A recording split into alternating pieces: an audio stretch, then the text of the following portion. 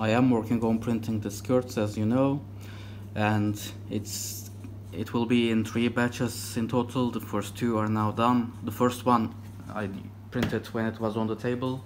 The next 2 I put it in the cabinet, and well, the third one isn't out yet, it's printing, but I noticed with the second batch that I have a decent amount of layer shifting, as you can see. That was my nightwear with the Black Widow, and well, it seems to haunt me with this Voron as well. But the good thing is I have a theory, since it didn't happen when it was on the table and started to happen when I moved it inside the cabinet. I think the problem is just the fact that the electronics aren't getting enough cooling, and well, if that's the case, when the printing is done and I mount the fans, it should solve itself and the drivers should get enough cooling, because well, when the drivers don't get cooled well enough, they can overheat and cause power issues to the motors, and long story short, cause layer shifting. Now if that's not the case, then it's a bit harder. That means it's a mechanical issue, and yeah, if that's the case, it probably comes down to the cracked XY joint that I mentioned in the earlier episode. Every part I need to mount the bottom panel is now ready, along with a few extras like this C920 with a special mount. I made a video about this. I'm not sure if it's live yet or it will be next week, but yeah, either way, either you saw it or you will see it pretty soon. And these are SKR board mounts that have a fan mount included, and for that I'm going to use these cute little 40mm Noctua fans. These are the regular fan mounts that go on the bottom plate, and as you can see, I have a Silverstone filter as well. I had to cut this part of it on both of them to make sure it sits properly. As for the fan, I'm kinda in between using some of my NFF12s or these Corsair fans. I don't know their part number. I'm a big fan of Noctua fans, pun intended. I know I made that joke before, but yeah, as I said, I like them, but for this case I may need better airflow than what the NFF12s provide. They are very silent, but honestly, silence doesn't matter that much with a 3D printer since there are other noisy parts. And these Corsair fans, if I remember, were 3000 RPM. They are a bit loud, but they provide better airflow, so yeah, I think they might be better suited for the purpose. But I might just go with the Noctuas because I like them more. We'll see. Here are all the skirts that I printed. These will allow me to mount the bottom panel as I explained before. And here I have the bottom panel mounting clips, I guess you would call these. These came with the 5th parts, so these are printed in ABS. I don't know why these were included but not the skirts. Like, I understand why they didn't include the skirts, but since the skirts aren't included, I don't know why they included these, but yeah, it's nice. I guess I'm not complaining, I'm just curious. And lastly, I have the Raspberry Pi heatsink mount here as well, so that I can get rid of the janky zip tie mount. So yeah, I guess there's nothing left for me to say. Let's get to mounting these. All the skirts and the bottom panel is now mounted, as you can see. Now there is a minor thing that's just decorative that I need to mount. The cover that goes on these transmission system, but I do need the same gray that's used here if I want to color match properly. That's why I haven't printed those yet. But other than that, I mounted all of the skirts. I mounted the Raspberry Pi with the new mount. That was a bit tricky because the screw length wasn't good enough, and well, I have to use M2.5 screws, so yeah, it was a bit hard to figure out, but finally I managed to find some long enough M2.5s. That's not normally a size that I keep stock of, so yeah, I guess I was still lucky enough. And yeah, I also mounted the tiny cute Noctua 40mm fans on the SKR boards. So yeah, I guess it's time to give this a go. Firstly, we'll see if I broke anything, which is definitely possible, knowing that it was me who did this. But yeah, if I didn't, we'll see if the skipping steps issues continue with better cooling or not. I also mounted the camera here, and I noticed one more problem. As you can see, the fans are touching the floor, so I definitely need a solution for that to not to choke the fans. But I think the solution is quite simple. I just need 4 riser pieces underneath these foot. I'll print them out of PLA, but I'll use decent amount of infill. It should be fine. And yeah, that will solve the problem, I assume.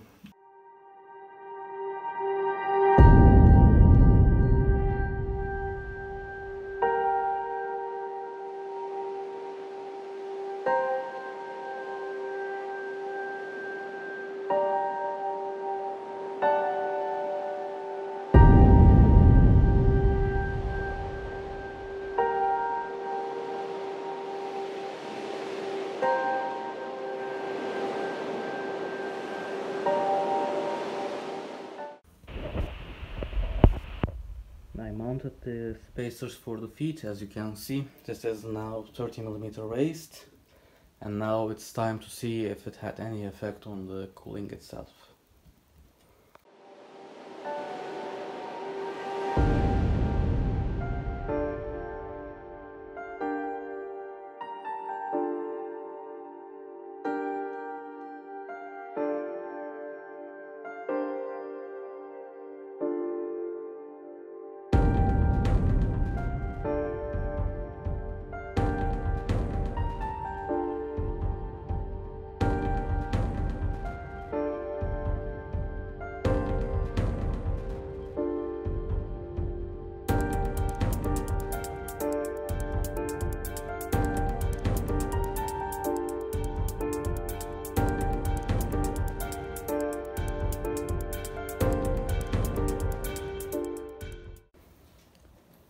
This is actually a week later since the last recording.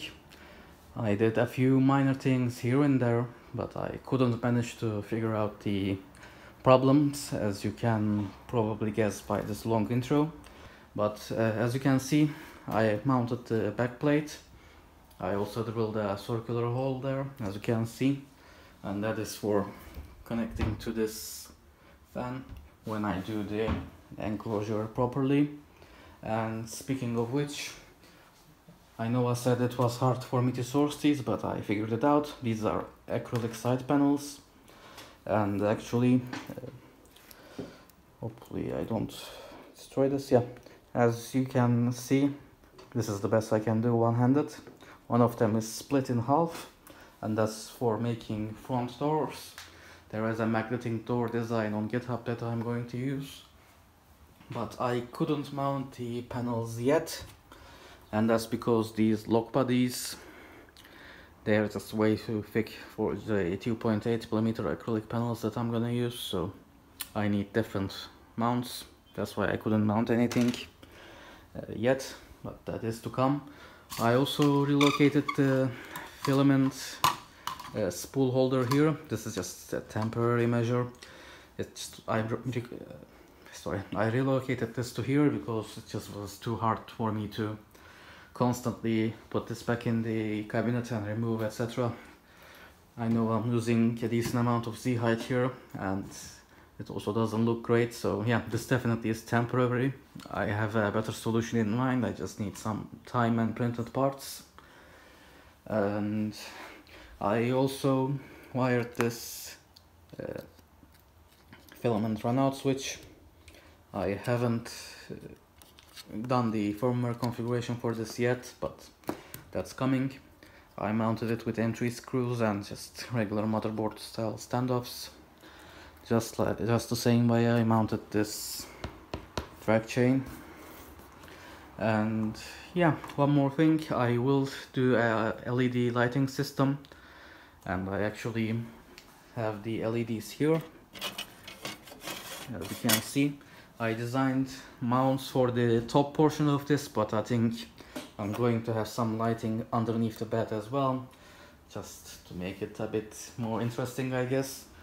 And I don't have to run any cables for that. I'm just going to do that after I do the afterburner upgrade, which means 4 wires on this connector will be free, the ones that are running to the extruder motor right now, and I'm just going to run the 24 volts for the LEDs through that. So yeah, I already figured it out. I just need to switch the afterburner, but I think it will look good, because right now I don't know if there was a time lapse in this video or not, but you either saw it or will see pretty soon. The lighting on this camera, it doesn't look that great, and that's with me leaving the room light on. If I turn it off and it's nighttime, you don't see anything.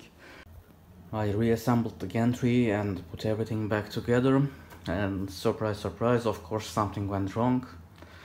Fuck Murphy. Anyway, this time one of the end switches isn't working. My problems before had nothing to do with these, so this is something that I damaged during reassembly somehow. But I ran some continuity tests. The switch itself is working, the wiring from the switch to this connector is working, but at the same time the wiring from the board to the connector is working. So the only logical conclusion is the connector isn't working properly. I actually redid some crimps, but yeah, it still doesn't seem to work, and I had some issues with this connector before as well. Turns out the pins that this Minifit Junior uses isn't really great for 24 gauge wiring. It's good for up to 22 gauge, I think, or something like that. So yeah, I had some problems with this before as well. When the probe wasn't working, there was a loose crimp. So yeah, I don't really see a point in keeping this connector. I like the idea of it because it was just one quick connector that I could disconnect and remove the hot end and the carriage, etc. But yeah, if it's not gonna work properly, what's the point? So yeah, I think I'm going to replace this, and for a replacement I'll probably go with the standard Molex KK style plugs, or the fan plugs on your computer if you are into computers. And this is the result with the Molex KK connectors. After 4 hours or so of crimping, it's now done. I will test this in a second, but yeah, I will change this again eventually. So again, this is a temporary measure, but I do have an idea of making this look good and be reliable. It just needs some time and it will take some effort, and because of that I will do that after the afterburner upgrade. Sorry, I'm a bit tired, sorry about my voice. Anyway, I will check this and see if the end stops are fixed, and then I will check if the problems with the layer shifting is fixed, and then I guess I'll come back to you.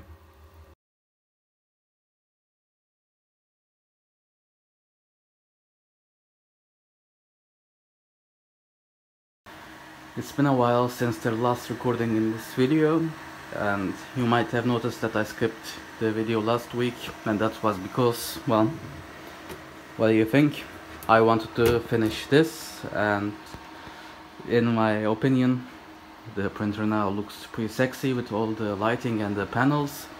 As you can see, I now have the hinged front door panels. These are supposed to be magnetic, but well, I don't have the magnets yet. I ordered them from China, so who knows when they will arrive. So for now these are just regularly hinged and they are not stuck down with anything. I will get the magnets on there as soon as I can because I don't like things rattling around, but yeah, for now that's the case.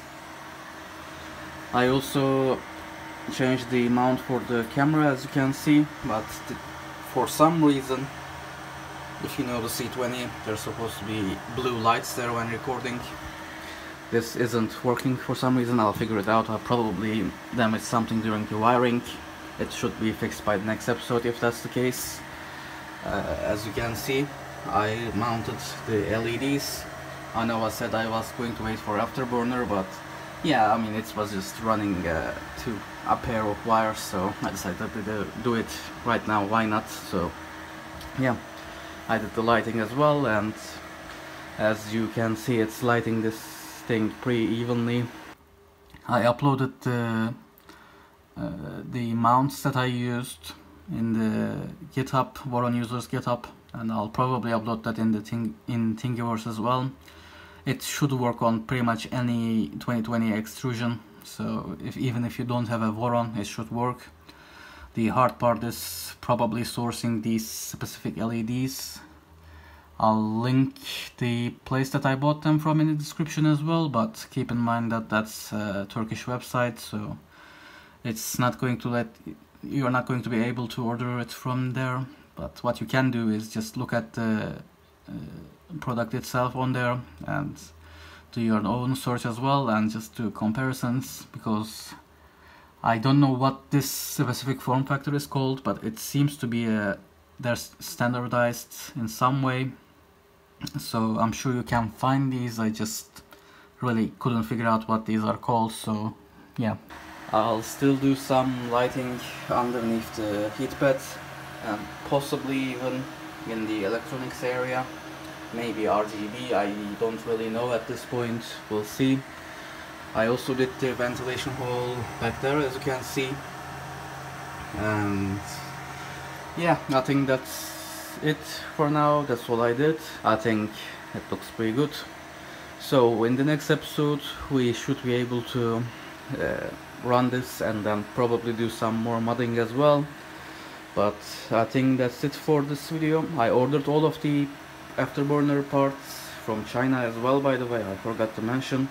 So they're on the way. I don't know when they will arrive, but yeah, they're to come.